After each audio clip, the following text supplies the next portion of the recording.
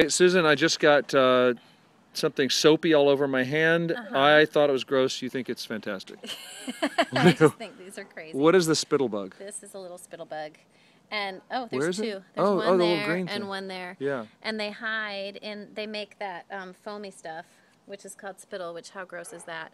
But I think the bug is so pretty. They're often this really bright green or a little yellow. Yeah. And they're a sucking insect. They're sucking the sap out of the plants. Is it like hurting my tree? Would.